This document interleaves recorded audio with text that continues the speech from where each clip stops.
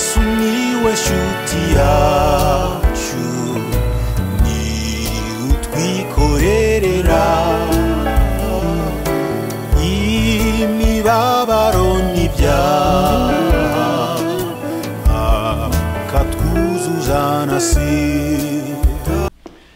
Yesu ashimwe abari mu rusengero ndabasuhuje hanyuma n'abazumva ijambo ry'Imana kuri Kwizera Yesu TV mwese ndabasuhuje mu izina rya Yesu. Imana ibahe imigisha. Tugiye kumva ijambo ry'Imana, tugiye kugira ibihe byiza, tugiye gufashwa n'ijambo ry'Imana. Reka dusenge. Mwami Yesu tuguhaye ikaze, ngwino utwigishe, kandi buri wese uri kumvira ijambo n'abazaryumva nyuma bose basabiye imigisha. Abafite ibyifuzo ubabere igisubizo, abarwaye ubakize. Mwami Yesu, iri jambo ryawe Yesu abantu baryumve baguwe neza no mu mibiri yabo, kandi wanabashubije ku byifuzo bafite ubanezeze. Ndabingingiye mu izina rya Yesu, amen. Amen. Tugiye gusoma ijambo ry'Imana. Tubona hano urwandiko Paulo yandikiye Abaroma, igice cya 7. Turasoma kuri 14 kugeza 25. Umutwe w'amagambo uravuga ngo intambara y'umutima uhana na kamere y'ibyaha. Tuzi yuko amategeko ari ay'umwuka, ariko jyewe ndi uwa kamere, ndetse naguriwe gutegekwa n'ibyaha. Sinzi ibyo nkora, kuko ibyo nshaka atari byo nkora, ahubwo ibyo nanga akaba ari byo nkora. Ariko ubwo nkora ibyo ndashaka, nemera ko amategeko ari meza. Nuko rero noneho sijye uba nkibikora, ahubwo ni icyaha kimbamo. Nzi yuko muri jye, ibyo ni ukuvuga muri kamere yanjye, nta cyiza kimbamo, kuko mpora nifuza gukora icyiza, ariko kugikora ntako. Kuko icyiza nshaka atari cyo nkora, ahubwo ikibi nanga akaba ari cyo nkora. Ariko ubwo nkora ibyo nanga, sijye uba nkibikora, ahubwo ni icyaha kimbamo. Nuko rero mbona yuko amategeko anyifuriza gukora ibyiza, nyamara ibibi bikaba ari byo bintanga imbere. Nishimira amategeko y'Imana mu mutima wanjye, ariko mbona irindi tegeko ryo mu ngingo zanjye rirwanya itegeko ry'ibyaha ryo mu ngingo zanjye. Yemwe mbonye ishyano, ninde wankiza uyu mubiri untera urupfu? Imana ishimwe, kuko izajya inkiza ku bwa Yesu Kristo umwami wacu. Nuko jyewe mu mutima wanjye ndi imbata y'amategeko y'Imana, ariko muri kamere ndi imbata y'amategeko y'ibyaha. Iri ni ijambo Imana impaye kuvugaho uyu munsi. Ni ijambo ahari abanyamwuka badakunda kuvugaho, kuko bamwe bibwira yuko kurivugaho ari ukugaragaza yenda ko mu by'ukuri umuntu ndahinduka ngo abe umunyamwuka, bakasa nk'abahatinya. Ariko numvise Imana isaba kuhavugaho, kuko uyu Paulo wanditse aya magambo ahandi avuga ko Paulo nawe yavuze ngo mu banyamwuka ndi uwa mbere. Urumva ko nabo bakora abanyamwuka ntabwo bamuhigane. Paulo yavuze ko ari uwa mbere mu banyamwuka, ariko ahangaha atubwiye ibintu umuntu ashobora kwibazaho.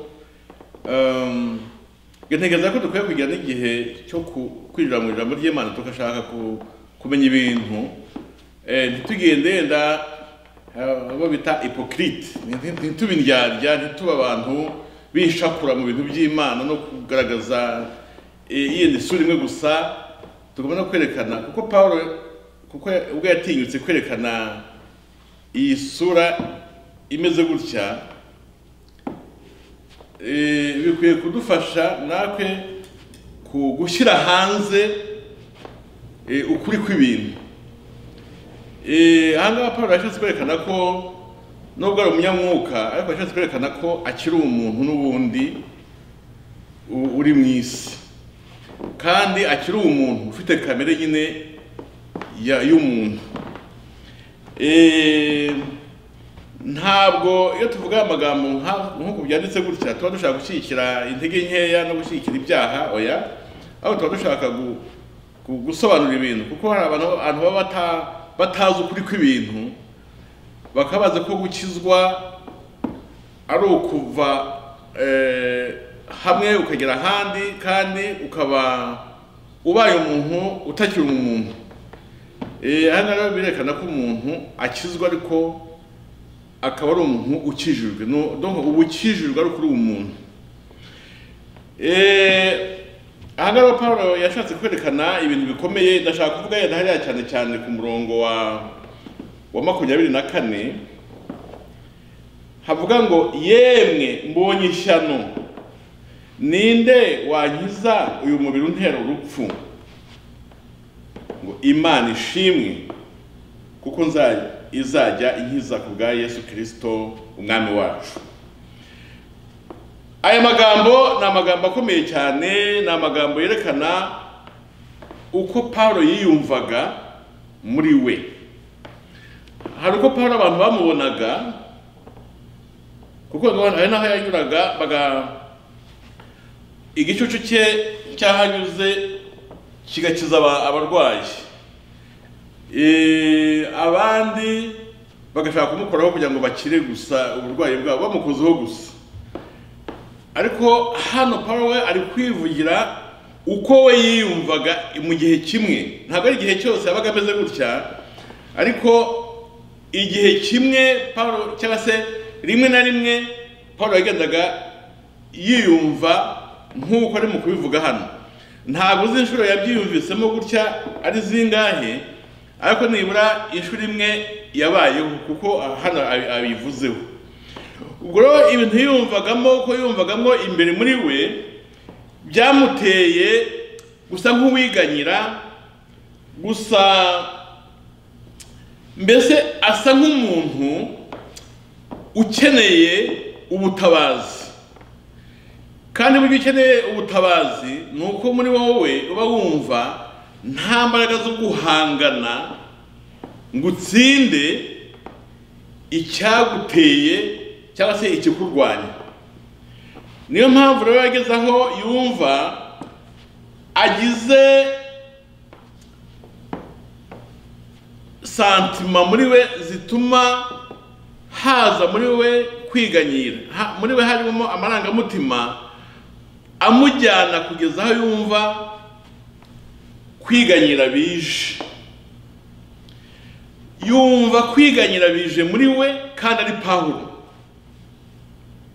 Yumva muri we hajemo ikintu cyo kumva yuko ahuye n'ikibazo, kandi ikibazo ahuye nacyo kikaba cyafatiye ahantu hakomeye, kuko cyari gifatiye ahantu hatuma wa wundi wamwiyeretse cya gihe agiye Damasiko kwica abakristo, ngo ndavuga Yesu. Paulo ahuye n'ikibazo gituma hazamwo imbogamizi hagati ye na wa wundi cya gihe wamwiyeretse, akamubaza ngo Paulo undenganyiriza iki? Urumva ko Paulo yahuye n'ihurizo rifatiye ahantu habi. Hari igihe bigatuma turwana intambara, ariko hari intambara iba yafatiye ahantu habi, kuko iyo intambara ije ishaka guteza ikibazo hagati yawe n'Imana, iyo ntambara ibije nabi cyane. Ntabwo mvuze ko umuntu urwana n'undi nabyo ari byiza, oya, ntabwo ari byiza. Ariko haje mu gusa nkaho hanganye n'Imana, iyo ntambara ibije ari mbi, ibifatiye ahantu habi, kuko Imana umugiranye ikibazo ubusa ubusigaranye icyo ahubwo biba bigucikiyeho. iyi ntambara yije gutya ndashaka kubivugaho noneho. Iyi ntambara ije gutya ukumva muri wowe harimo kwiganyira bitewe nuko uri kwiyumva, icyo gihe mu mutima wawe hazamwo umubabaro, haba hajemo intambara ikuzaniye umubabaro. Kubabara mu mutima wawe rero burya ni ikintu kibi cyane, kuko burya ibyo dushaka kuri iyi si, abashaka amafaranga, abashaka amadiplome yo hejuru, abashaka akazi keza, abashaka ubuzima bwiza, burya icyo baba bashaka ni uko muri bo bumva batekanye, bakaba bafite amahoro. Kuko uretse ko amahoro adatangwa n'ibi yivuze, ntabwo amafaranga menshi atanga amahoro, ntabwo akazi keza gatanga amahoro byanze bikunze, nta nubwo icyubahiro gitanga amahoro. Amahoro mu mutima atangwa na Yesu gusa. Ariko mu buryo bw'imitekerereze ya kimuntu, iyo dushaka amafaranga, iyo dushaka akazi keza, iyo dushaka amadiplome yo hejuru, iyo dushaka icyubahiro, tuba dushaka uburyo twazagira umutima wumva unyuzwe. Ariko marezuma ntago niyo ubibonye, ntago umutima wumva unyuzwe nk'uko ubyifuza. Haba hari ikintu kibuze.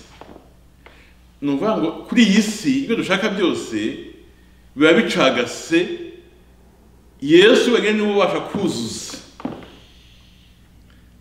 Amafaranga wayagira koko nibyo, ukumva ufite akantu k'umunezero gake, ariko iyo Yesu atarimo, n'ubu ntabwo amahoro yawe aba yuzuye.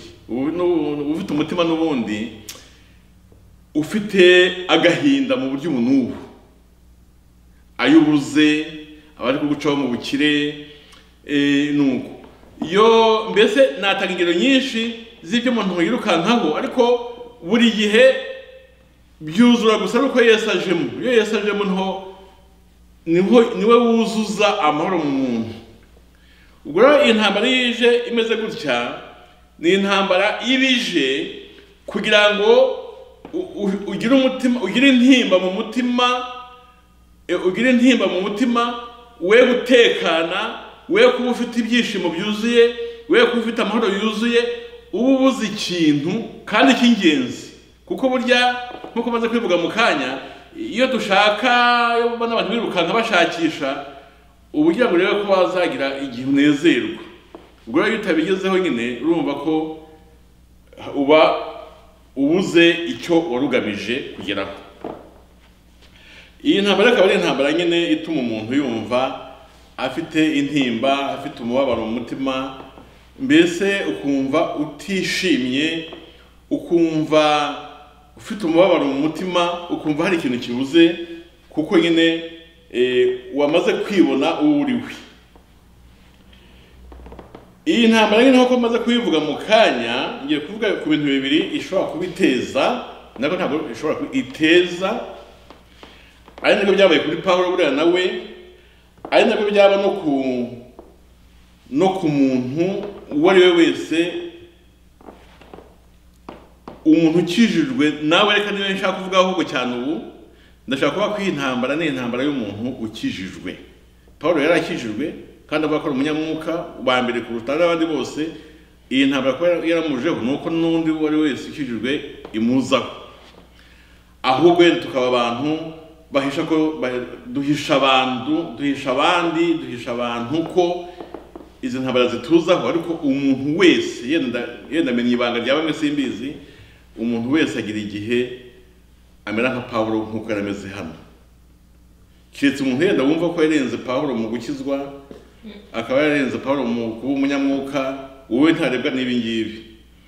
Ariko niba twemera ko turi abantu nk'uko Pawulo yari umuntu kandi akaba yarakijijwe, nawe tukaba dukijijwe kandi bikaba byaramubayeho, ni uko nawe nanjye bishobora kutubaho. Kiretse umuntu gusa warenze, wakiranitse cyane, mbese umuntu wakijijwe cyane kurusha Pawulo, ubwo niba hari uwo ni utarebwa n'iri jambo. Ibintu bibiri nshaka kuvuga by'iri jambo Pawulo yavuze. icyambere nuko intambara imeze gutya twayibonye hejuru ko ngo yashaka gukora icyiza ariko ikibi akabona kiritambitse. Noneho ngo akabona akoze ikibi atashaka gukora kuko yashaka gukora icyiza ko akabona akoze ikibi. Noneho icyo ashaka gukora cyiza akabona si cyo gikozwe. Mu yandi magambo yari afite intambara yo y'icyiza n'ikibi biri mu kurwana kandi bimurwaniramo. Ntabwo byari hanze ye, byari muri we, muri Pawulo nyine. Iyo ntambara y'ikibi n'icyiza mu muntu, urwo rugamba rwo gutaraguringa n'icyo cyiza n'ikibi, umuntu arwana iyo ntambara mu by'ukuri tuba dushyigikira icyiza twese abakijijwe, ariko n'abandi badakijijwe ntegeza ko baba bashyigikira icyiza muri bo kuko nta muntu ukunda ikibi. Ariko reka nivugira abakijijwe gusa, kuko Pawulo ni umunyamwuka, arakijijwe. Ndashaka kwivugira yenda ku bakijijwe kuri ijambo rero abakijijwe cyane cyane. Iyo ntambara y'icyiza n'ikibi birwanira mu muntu ni intambara utahunga. Kambaze nkivuye gutyo kugira ngo hatagira abavuga ngo ngo pastor kuvuga ibintu giye bitandeba, kwigena yakijijwe nagize birakureba nawe. Ndagira ngo mpavuge kugira ngo mujye mumenye ibintu muhanganye nabyo byari byo, mwe kujya ntago muri umwuka, muri abakristo beza ariko b'abantu. Muri mwe harimo umwuka wera ariko uri muri wowe nk'umuntu, nk'uko byemeze kuri Pawulo. Ubwo rero intambara y'ikibi n'icyiza irwanira mu muntu umwe, ntabwo ari abantu babiri, umuntu umwe. Iyi ntambara ni intambara ibikomeye kuko ngo umuntu ahunga ngo ikimwirukankana ariko ntahunga ikimwirukankamo. Niba ariko bivuga, ndatekereza ko bivuga ikintu kikwirukankamo imbere ntabwo ari kimwe n'ikikwirukankaho inyuma. Ikikwirukankaho ushobora no kugisiga, uzi kwirukanka cyane wagisiga cyangwa ugashaka n'amababa ukaguruka. Ariko ikintu kikurimo imbere ushobora kugisiga kuko urakirukankana. Ubwo ni ukuvuga ko iyi ni intambara tugiye kureba uburyo twarwana nayo kandi tukayitsinda mu izina rya Yesu. Kuko ni intambara utakubita ingume, ntabwo ari ikintu wakubita ingume, ntabwo ari ikintu watera umugeri, ntabwo ari ikintu wafata imbunda ngo kirase, ntabwo ari ikintu wafata inyundo ngo ukubite, kuko ni ikintu kirimo muri wowe, icyiza n'ikibi biri kurwanira muri wowe. Nigeze kubivugaho ko iyo umuntu akijijwe ubundi aba ari umuntu ufite kamere ya kera gusa, kamere ya Adamu, ariko umaze gukizwa haza kamere y'Imana muri wowe. Ubwo zikaba zibaye kamere ebyiri. Izo kamere ebyiri ziba ziri muri wowe zombi, ariko kamere y'Imana igeze muri wowe itangira kurwanya kamere y'icyaha yabaga muri wowe. Noneho kamere y'Imana iyo ukijijwe, ubwo ndikwigisha uburyo tugomba kurwana izo ntambara nyine twese abakristo abakijijwe. Iyo kamere y'Imana yije muri wowe ibije guhangana na kamere y'icyaha iba muri wowe, isanzwe muri wowe. Iyo uri umukristo rero mwiza ushyigikira kamere y'Imana kugira ngo itsinde kamere y'icyaha. Ntabwo mvuga ko Imana ikeneye gushyigikirwa kuko itabishoboye, oya Imana ishobora byose. Ariko Imana yahaye umuntu umudendezo wo guhitamo icyiza n'ikibi. Imana ni demokrate cyane. Imana yaduhaye umudendezo wo guhitamo icyiza cyangwa ikibi, ahubwo tugomba guhitamo icyiza. Ubwo rero iyo ushyigikiye icyiza, iyo ushyigikiye kamere y'Imana, uba utsinze kamere y'icyaha. Iyi ntambara y'icyiza n'ikibi ndi kuvuga aha ngaha niyo ntambara Pawulo yarimo kurwana nayo, kamere y'Imana yari muri we, ariko nakumva kamere nanone ya Adamu nayo iracyamurimo, noneho rimwe n'amahoro akabona kamere ya Adamu cyangwa se y'icyaha akabona niyo imutsinze, kuko ngo ushaka gukora icyiza, ikibi kikantanga imbere. Nta nubwo nabayenda ko yakoze ikibi, ariko ajya gukora icyiza akabona ikibi kije kwitambika. Ndategereza ko yarwanaga neza, noneho akashyikira kamere y'Imana agatsinda ikibi, ariko ko yashaka gukora icyiza, ikibi kikaza nacyo. Uko yarwanaga ntegeza ko yahita agashyikira kamere y'Imana, agashyikira icyiza kigatsinda ikibi. Ariko urumva ko yari afite ikibazo cy'uko ikibi buri gihe nacyo kiza kwitambika, kandi yashaka kwibera mu cyiza gusa. Ubwo umutima umeze gutyo uteraguringa ni icyiza n'ikibi, icyiza n'ikibi ni intambara y'urudaca, kandi umuntu arwana nayo, abana nayo, ikarangira gusa ari uko umuntu apfuye cyangwa se ikazarangira impanda ivuze. Icyiza n'ikibi iyo birwana hatsinda uruhande ushyigikiye. Mu yandi magambo, iyo dukijijwe nyine, abakijijwe nyine turwana dushyigikira icyiza. Mu yandi magambo, ubwo gutsinda kwacu ni ugushyigikira kamere y'Imana iba muri twebwe, kugira ngo itsinde kamere ya Adamu nayo iba muri twebwe. Kamere ya Adamu ntabwo ipfa, ahubwo turayinaniza.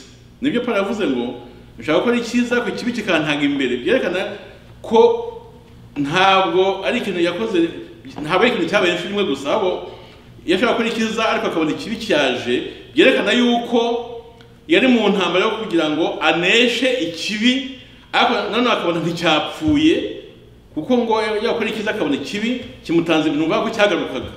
Mu yandi magambo, ikibi tugomba kukinaniza, tugomba kukirwanya, tugomba niho gufata inyundo ukagikubita, ariko ntigipfa ngo urakibabaza, ariko kikisuganya.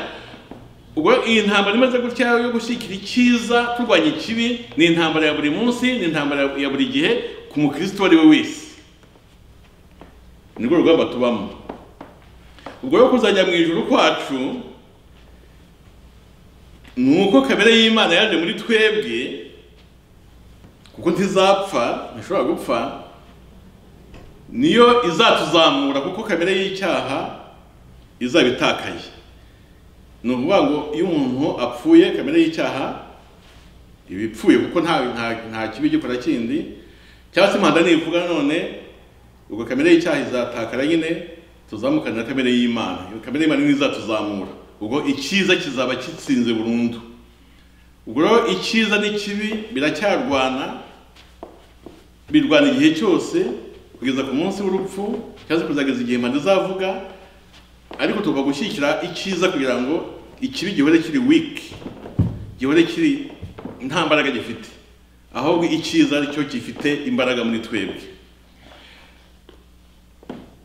Iyi ntambara no kuvuga ko mu by'ukuri intambara itoroshye, kuko igenda ituderanja, wajya kunezerwa cyane kumva sinzi ukuntu none bigenze, kuko icya kibi kibaye nk'ikigaruka none kujya guhangana nacyo, bituma nyine mu by'ukuri umuntu aba yumva adatuje neza, ndetse umuntu akumva, kuko Paulo yaravuze ngo ninde wankiza uyu mubiri untera urupfu? Ngo Imana ishimwe kuko izajya inkiza ku bwa Yesu Kristo umwami wacu. Akavuze ngo yemwe mbonye ishyano. Urumva ni nko kuvuga ngo ubu kuko mbigenze nti. Rero abakristo ntimwiyange, ntimwiyice, ntimwibabaze mu bundi buryo. Iyi ni intambara isanzwe, ni intambara y'umwuka. Paulo avuga ngo yemwe ngo mbonye ishyano, ngo ninde wankiza uyu mubiri untera urupfu? Yarageze ahantu mu by'ukuri yumva avuga ati ariko kuko ubu noneho mbigenze nte? Umbigenze nte kuko? Mbonye ishyano, ubu se nzahora muri ibi ngibi?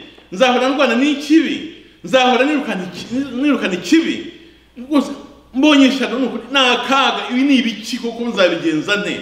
Asa nk'ushatse kugira ikibazo rwose, mbese asa nk'ubuze igisubizo, kuko ijambo yavuze ngo yewe mbonyesha ninde wangiza yarageze ahantu mu by'ukuri yumva mbese kuko akeneye ubutabazi. Imana ishimwe cyane. Tugeraho kureba nembaguye ko hari ibintu bibiri nashaka kuvugaho. Icyambere nuko mu mutima w'umuntu hazamo umubabaro, no kwiganyira. Kandi kimwe iyo intambara ije nyine. Icya kabiri nuko iyi ntambara ituma cyangwa se iyi ntambara irema muri twebwe guca bugufi imbere y'Imana.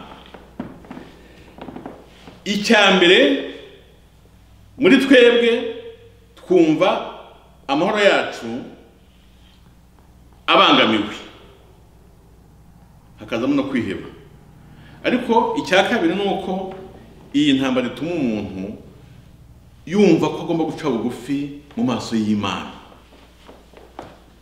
Urumva ko ni intambara mu by'ukuri ku muntu ukijijwe irangira neza. Nize kwabira igihe kimwe ko muri intambwe ya mbere yo gukizwa ni ukwemera ko uri umunyabyaha hanyuma ukihana. Burya iyo utaremera ko uri umunyabyaha nta nubwo wihana, nese wakana ibyaha wumva udafite. Ubwo iyi ntambara imeze gutya ituma umuntu aca bugufi akihana. Kandi iyi ntambara yaje kuri Pawulo, ngo niyo turi kuvugaho, yamuteye gutekereza. Mwibuka ko yari umuyuda, yamuteye gutekereza ku amategeko y'Imana.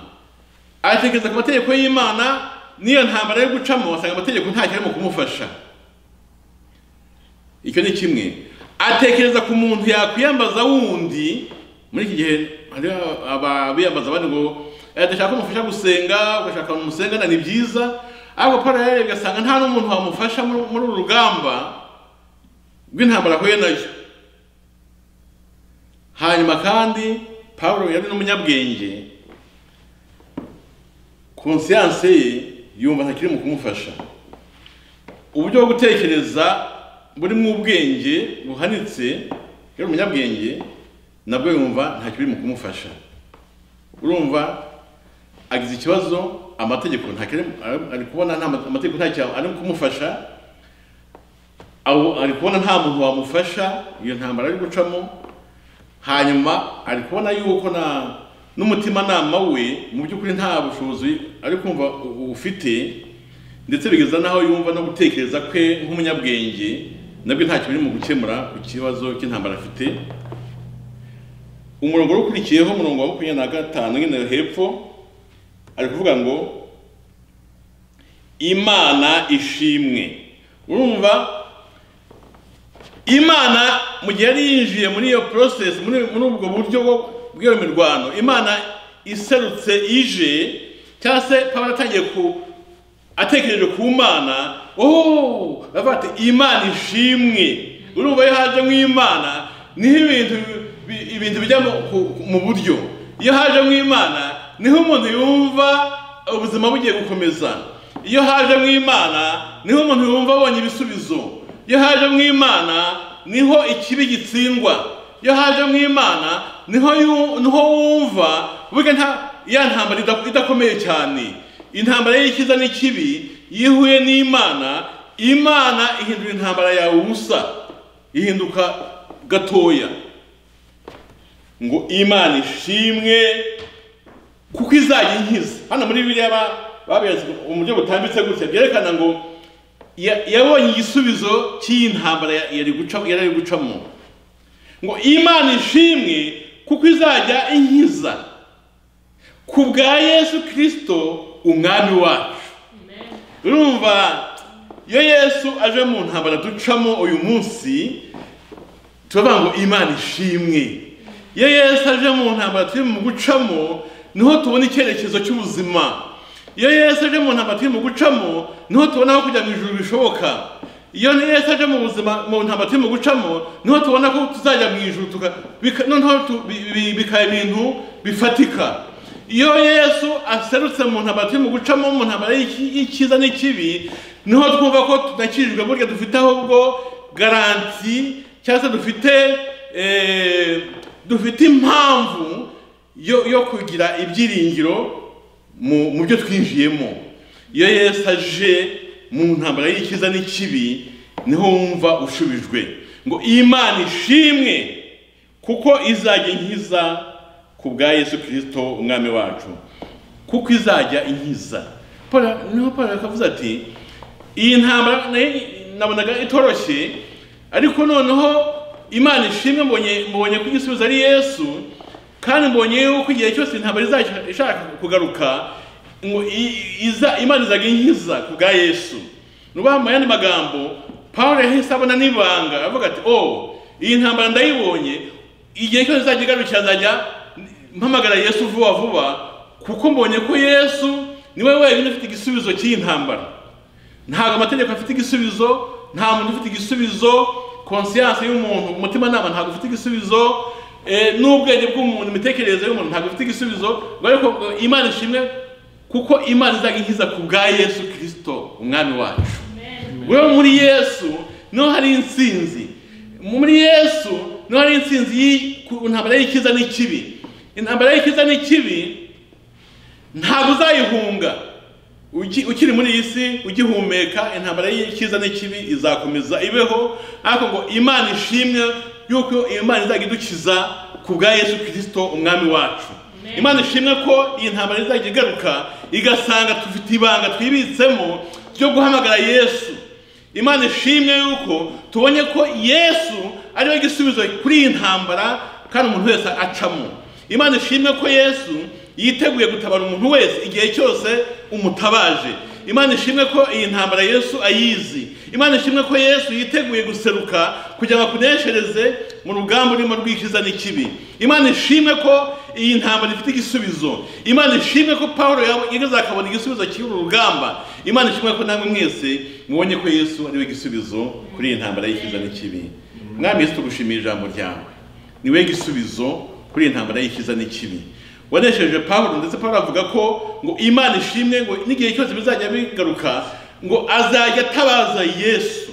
Imana ishimwe ko abarimo kumva ijambo ry'Imana uyu mwanya nabo babonye ko Yesu ari we gisubizo ku gihe cyose intambara y'Ikiza n'ikibi izagiza, bazajya bakavuga batubwiye ko Yesu ari we gisubizo, bazajya baguhamagara Yesu ujye ubumva kandi basubize mu izina rya Yesu niho byambaje. Amen. Imana bahigisha mu izina rya Yesu. Yesu niwe shuti yacu, ni utwikorerera imibabaro n'ibyaha, akatwuzuza na sida.